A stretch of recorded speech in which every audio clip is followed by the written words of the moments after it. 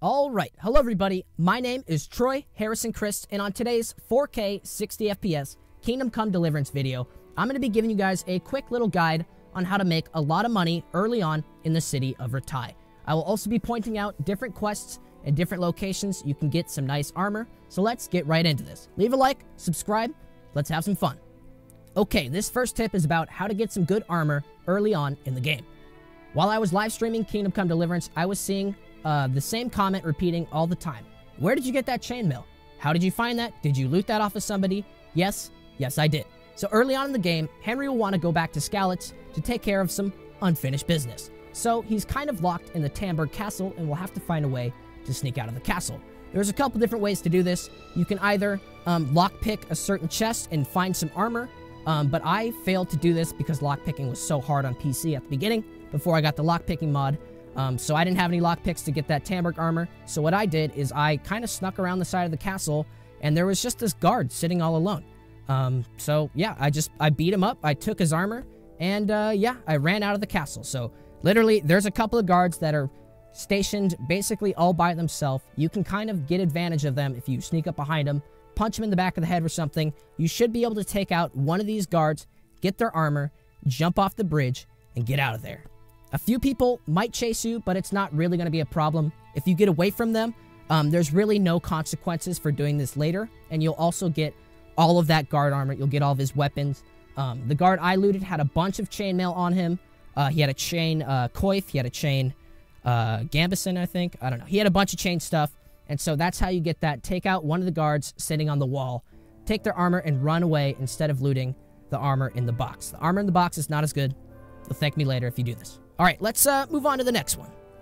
Alright, these next few tips will focus on getting money early. And honestly, you're going to have to be sneaking around, doing a little thieving, doing a little pickpocketing. If you're going to be that knight in shining armor who does everything right, this might not be the tip for you. But if you want to make a lot of money early on, this will work very well. So after Henry wakes up to that Teresa girl healing his wounds, he learns he has a really big medical bill to the miller, Teresa's father, Miller Peshek. When I first heard this, I kind of thought to avoid him. I don't want to pay this big medical bill. I just woke up. I just started the game. I don't have anything. I don't have any money. It's like, why would I want to just jump out of here and pay a medical bill? But that's the exact wrong thought. If you actually go talk to him and talk about your debt and how you can repay it, he will tell you he needs a man to do an interesting job. This will start a quest line that is perfect for stealth players who want to make some money. Miller Peshek will give you the task of going to a graveyard and looting a ring. Go ahead and skip the part where you try and find the ring in the grave. It's not in the grave. The executioner who hangs out around the graveyard, he totally has it. So there are a couple ways to do this quest, but I would recommend you find a weapon just in case before you attempt this. If you get caught, this guy will kill you. If you do this quest during the daytime, you can kill the executioner, but he will be in full gear and be very hard to fight. But if you beat him, you can loot his sword and the ring. Or you can go in at nighttime while he's sleeping. You will have to lockpick the front door, but once you're in, try and knock him out. He might wake up and try and fight you, but he won't be wearing his armor, and his sword is nowhere to be found. Going in at nighttime is going to be a lot easier to take out the executioner. You will be able to find his gear, but for the life of me, I could not find the sword. After you get the ring, you bring it back to Miller Peshek, and he will tell you where another miller is, who also works as a fence, who buys and sells stolen goods. Are we seeing where this is going, people? Everybody, remember where this guy is, because he is just a short ride from Rattay, which is filled with stuff to steal. When in Rattay, start the Aquarius quest, where the bailiff will make you find people to give out jobs to. At a certain point in the day, you may find the bailiff sitting at his desk with nobody around. Yes, you can either talk to him and he'll look at the wall and talk to you, or you can crouch, knock him out, and take all of his gear. If you did this right, you can walk outside, close all the doors behind you, and make an escape.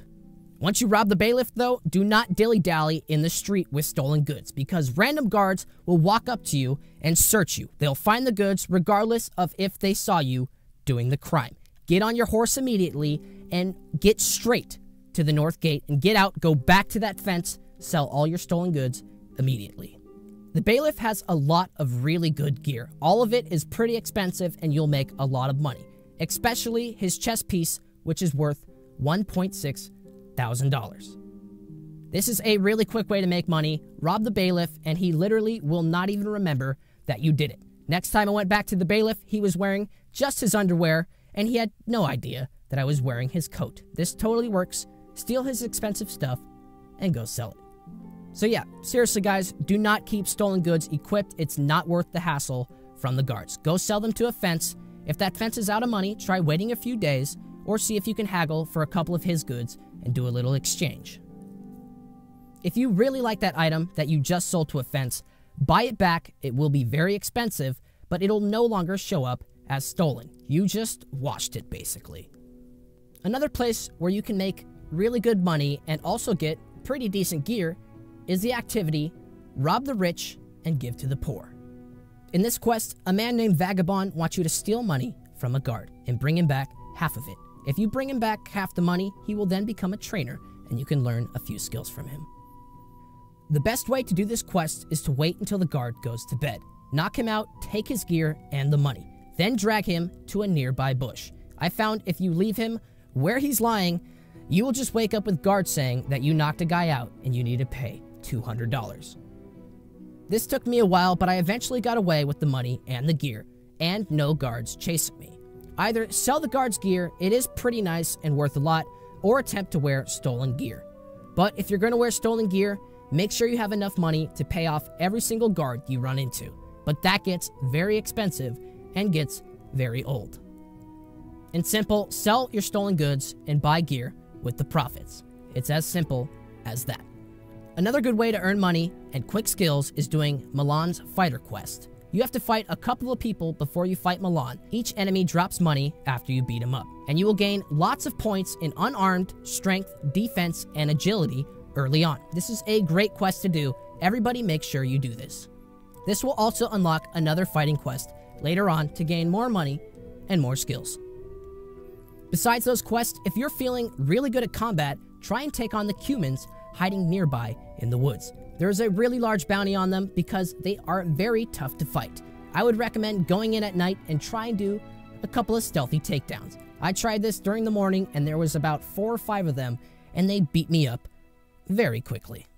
Also, keep in mind that if you kill any Cumans, make sure you take their ears. They're worth a lot of money as proof that you killed some Cumans. Okay everybody, this next really easy way to earn money in Kingdom Come Deliverance is by hunting. Kingdom Come Deliverance is full of forests. They're literally everywhere, and those forests are completely filled with animals. There are hares, which catch a very good price if you catch a lot of them. But guys, head out into that forest.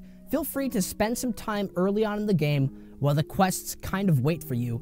Level up your archery perk, level up your stealth perk, and level up your hunting perk. There is a lot of money to be made by hunting. Almost every vendor in the game will completely buy your food. Almost every vendor in the game will buy your food. It is hard to find a vendor that will not buy your food. So after a certain amount of time, you will get a quest to go hunting with Sir Hans Capon. And a lot of this mission is about an hour-long stretch of time where all you have to do is shoot more hares than him. When you're out here, hunt as many rabbits as you can. You will beat Sir Hans Capon in this competition. He will give you some respect if you actually beat him in the competition. Your hunting perk will go up. Once your hunting perk kind of levels up, you can kind of level it to get different animal parts from the different things that you hunt. So the first thing I got was antlers, because antlers sell a very good price if you take down a deer. But then you look down that list and there's a lot of different kind of hunting perks that you can get after that. And really guys, spend some time hunting and leveling up this perk, because you can get a lot of money from hunting. Everybody needs food. This is medieval Bohemia. Everybody needs to eat, and you can make a lot of cash shooting rabbits. So guys, go ahead, spend some time early on in the game when you are questing around Rattay. The quests really don't advance without you at that point in the game. They kind of wait for you. So take some time, go out in the forest, and really do some hunting. You can make a lot of cash and sell it to a lot of different people. Food is the #1 resource in this game. Everybody needs to eat, and you can make a lot of money off those people who need to eat. All right, let's move on to the next one. The next tip that is going to be super helpful if you are kind of following on with the stealth playthrough that I've kind of been describing. This thing you really will need. It helps so much in this game. If you've played Kingdom Come Deliverance for more than an hour, you know that you cannot just save the game. You have to use save your snops. If you are playing a stealth playthrough where you're trying to pickpocket people, you're trying to loot people and not get caught, this is absolutely the worst decision of all time in video game history. Making the game save with a rare, expensive beverage. People, if you're playing a stealth playthrough, don't even mess around with this. If you're on PC, go to Nexus Mods and download unlimited saving. It's not completely unlimited saving. There's an option where you can save whenever you want with no schnapps, and then there's another version of the mod where you need at least 1 schnapps to save endlessly. But then again, it's not really endlessly. There's only about 50 saves that you can do before the game fills up. You can only have 50 saves, so keep in mind you have to delete older saves if you're doing this. If you're playing a stealth playthrough, you do not want to be using this save your snops save style. I mean, in most RPGs, you can quick save whenever you want. If you're playing a stealth playthrough where you're robbing people, selling their goods, and trying to make money off of it, you definitely want to be able to save right before you're about to attempt that pickpocket. You know what I'm saying? Guys, please go download the quick save mod, and this game will be a lot less frustrating. All right, everybody, those were my quick tips to make some quick money around the city of Ratai. Hopefully you guys enjoyed that. Hopefully you learned something. Please leave a like and feel free to subscribe. Let's try and hit 2,000, and then let's get to 3,000 subscribers. It's been so cool to see all the new subs lately. Thank you all so much. My name is Troy Harrison Chriest, and I'm out of here.